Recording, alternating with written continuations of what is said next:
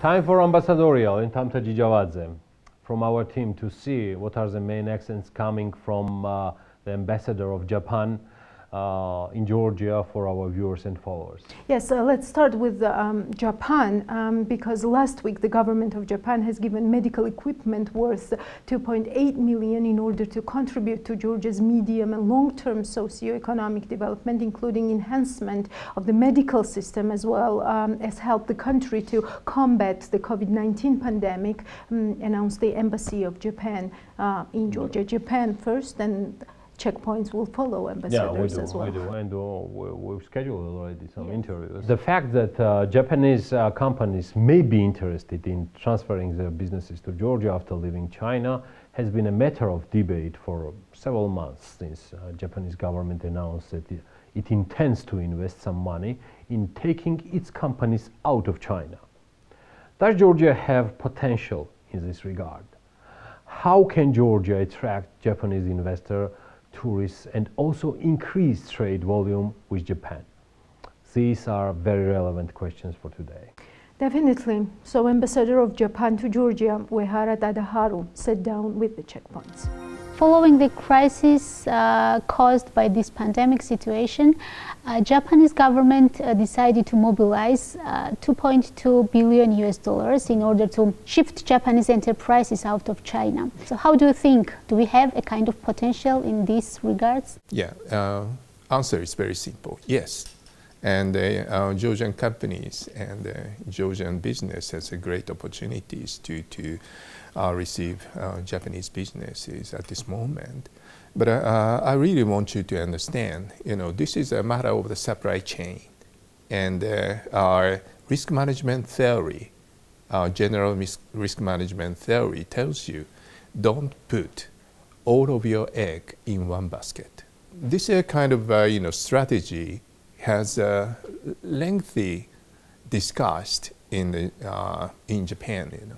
So it's not suddenly happened. And because we are seeing accumulation of the Japanese business in China is really huge. So supply chain management need to diversify among the Japanese companies. South Asian countries are very familiar. So some of them are thinking to shift from part of the Chinese exporters to the South Asian countries. But, it's true. Japanese companies seriously review what is optimizing supply chain. So they welcome the new opportunities like Georgia. And so I really want Georgian companies to offer the competitive proposal to the Japanese companies. According to official data, last year FDI from Japan to Georgia was approximately 40 million US dollars. But this is not a huge number, we know. But what steps should we make in order to increase foreign direct investments from Japan? Yeah. So to me, I come from private businesses, but I think I understand. So foreign direct investment (FDI) is kind of the barometer of foreign investors' trust. So it is very important. If the foreign investor will feel comfortable in Georgia or any other market, they want to invest more and more. So, but that the last year's 39 million or something like that, it's a good. I'm not satisfied this number at all. And however, it's my understanding that number is a record high in the history, right? For Japanese investment. And this year, I think TEPCO has already decided to invest. So the number will grow to some extent. And I really hope this very positive trend will continue in the future. And but at the same time, Japanese companies really need to make a great study, very important study for Georgia. What is opportunities and what is risk? Every business are involved in risks.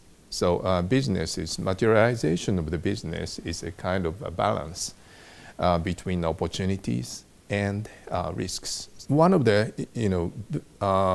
crucial thing is everybody is really right now is very cautious what would happen at the coming election.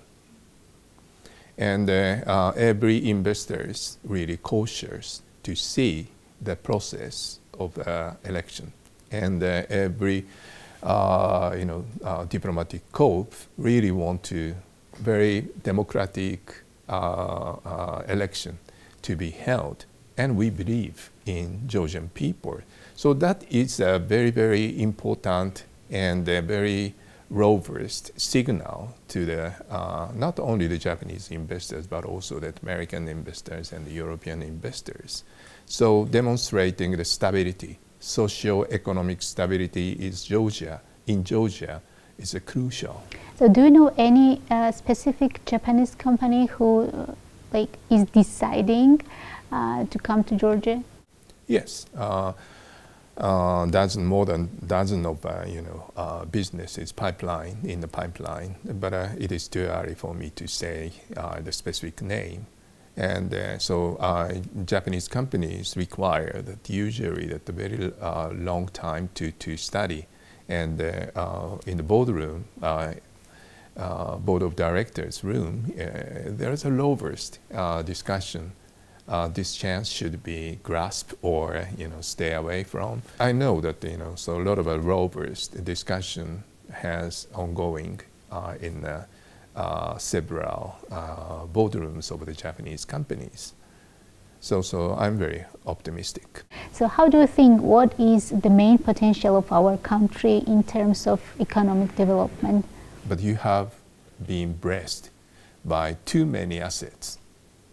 So of course, we need an asset to attract the foreign businesses or foreign tourists. But important thing is we need to use this. How to use it? Of course, tourist agency and YA agency have done a great job. And but at the same time, if you want to invite the Japanese tourists, you need to research about what they want to do in Georgia, and also that what you want them to do in Georgia. So this is a strategy.